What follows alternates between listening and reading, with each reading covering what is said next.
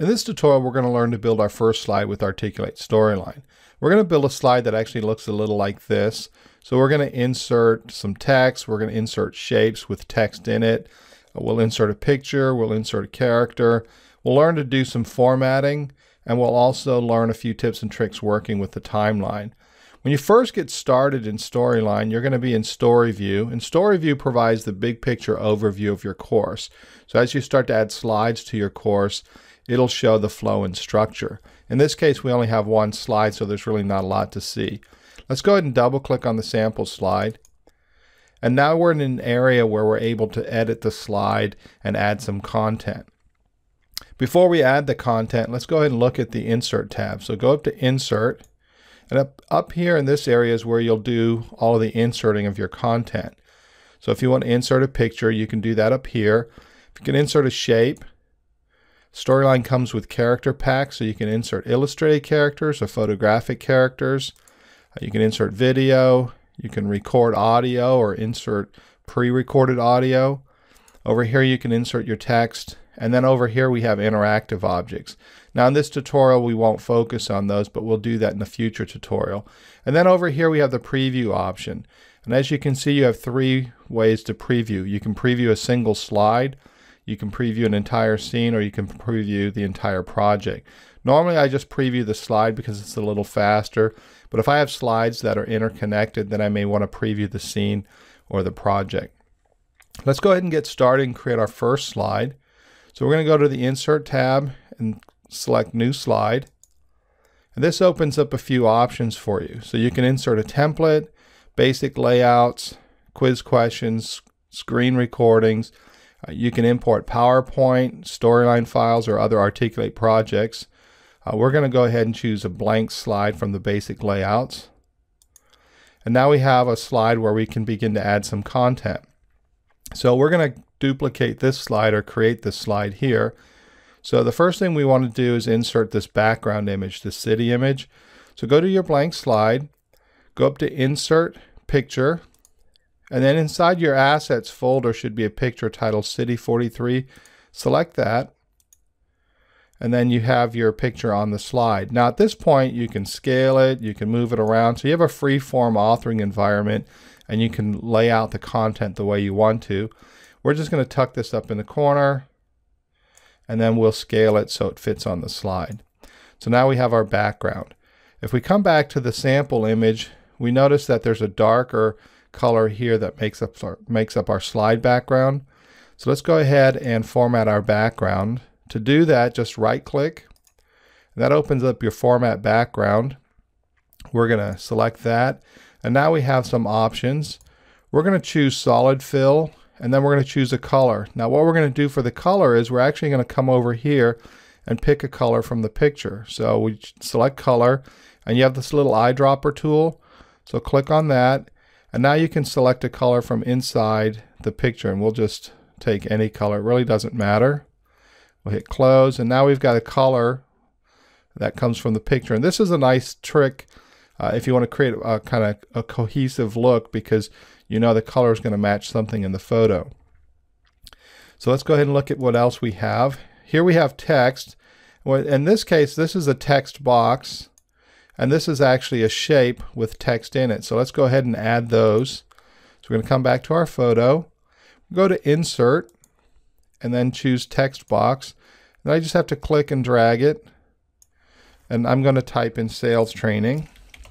Now you'll notice that Sales Training looks black, so we need to format that, and that's okay. We can select the text box, and you'll notice that I've got my format options for text, and I've got a lot of options. So it's a rich text editor, and I'm going to change my color to white. I can make it a little larger here. If I want to change the font, I can do that here, and then we'll just center this, and we'll call that good. That looks pretty good to me. Okay. If you ever want to nudge the objects on the screen, just use the arrow keys and that'll nudge them. So we'll just nudge that over. All right, so we've got our Sales Training text box. Now we're going to do this where we add these little tab-like shapes. So we're going to go to Insert, select Shape, and then we'll choose a rectangle. Now go ahead and just draw it on the screen. At this point, we don't need to worry about it being perfect because we'll format it and then we'll put it in the right spot. So the first thing we want to do is turn off the outline for the text box. So if you double click on the shape, that opens up your format toolbar. And then you can see you have shape outlines up here. We'll choose no or no outline. And now we want to fill it with a color. We're going to do the same thing. We're going to do a color pick and just pull a color from here that's a little bit lighter so there's some contrast. So go up to shape fill and there's your eyedropper. And we'll just find a color here. This looks good. And now we've got a color.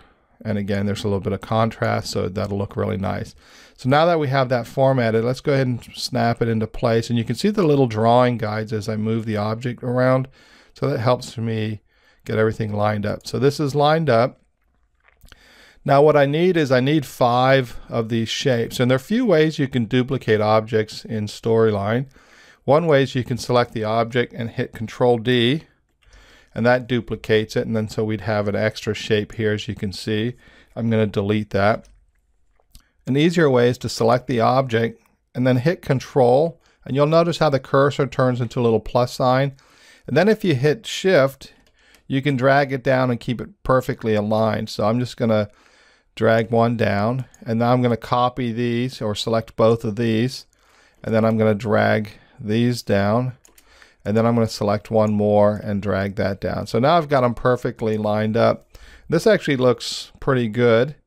And then once you have your shapes here, you can start to align them. So in this case, I want to get these a little tighter so the gap in there is a little less obvious. So to do that, I use the alignment tool. And what I need to do is focus on where do I want the top ones top to be and where do I want the bottom ones bottom to be. In this case, if I want to create them a little bit tighter, I just move the bottom one up a little bit, and then I can select these all. And then I'm going to go to the Arrange tab, and there's the Align tool here, and then there's Distribute Vertically. And what that's going to do is distribute them equally, and so now in this case, they're a little tighter. So that looks pretty good. I can take this and bring it down a little. So that looks good for this demo. And then the last thing we need to do for these is go ahead and just type in some text. So we've got these 5 tabs. I'm going to type in the first one and then I'll pause and type the rest of them in. So I just click inside the object and type in my text. And then just like the text box, if I want to format them, I can just select my box and then I can come over here and format the text. But this looks fine for this demo. So I'm going to pause it, fill in the rest of those, and we'll continue. All right, so I have all my text. Now let's look at what we have to do. We notice over here we have a character, so we need to insert a character. The other thing we notice is that the background image is actually a little bit muted. And the way we do that is we'll insert a shape on top of the image, and then we'll make it a little bit transparent and fill it with a color, and then that'll kind of mute the image and make it less distracting for your content. So let's go ahead and do that first. We're going to go to Insert, select the shape, we'll choose a rectangle, and just like the tabs, let's format it first and then we'll put it in place. So what we need to do is get rid of the outline. So I'm going to go to Format, choose Shape Outline, no outline, and then I want to fill it with a color, and I'm just going to go ahead and pick this lighter color. So just go to Shape Fill, we'll do the color picker again, we'll just choose this lighter color. And now we need to make the shape somewhat transparent. So let's go ahead and do Format Shapes. There are 2 ways to access that.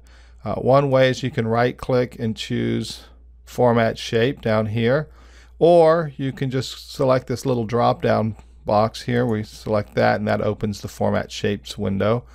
And now you can see there's a little transparency, and then you can slide that and get what you want. We're going to go with about We'll go with about 40%. If you want to get it exact, you can type it in here, or you can use these little arrows.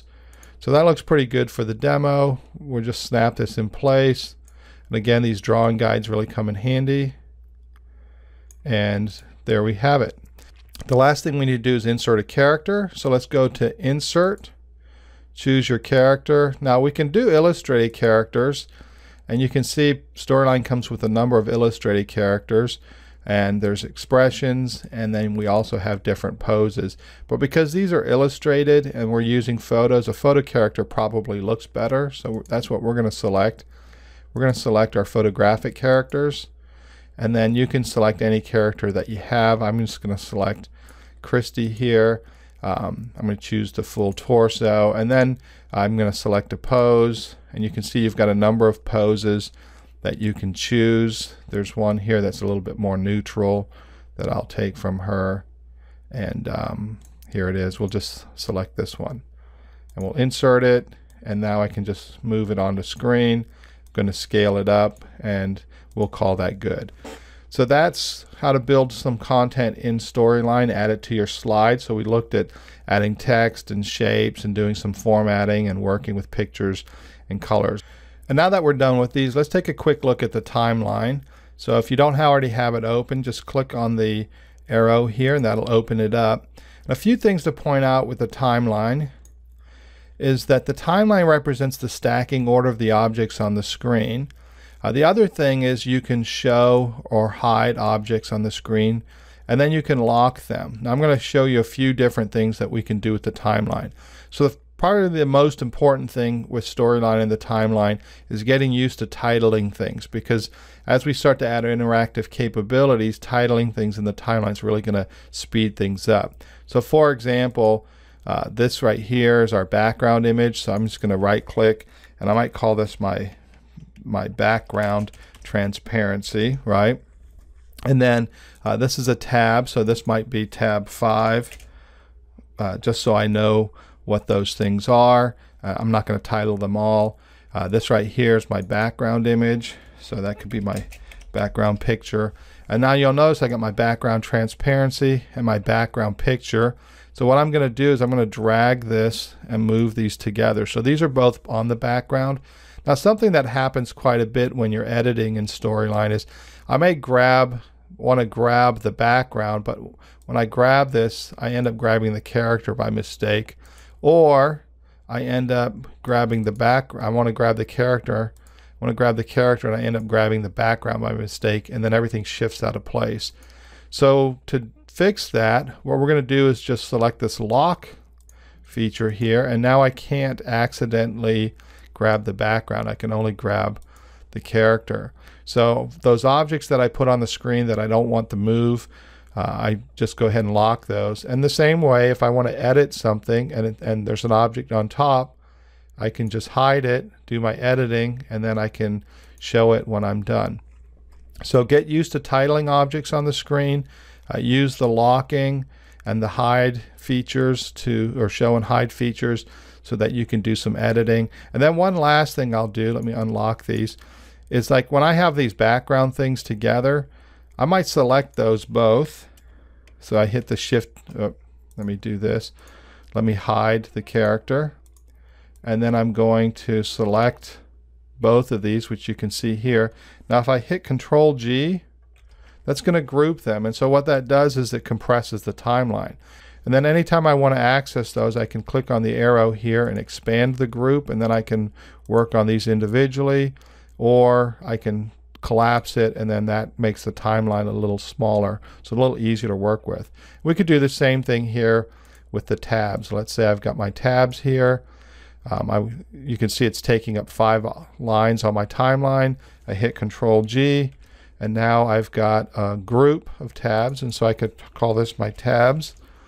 And now I've got fewer things to look at on my timeline. But if I want to work on my tabs, I can expand it and do some work on those.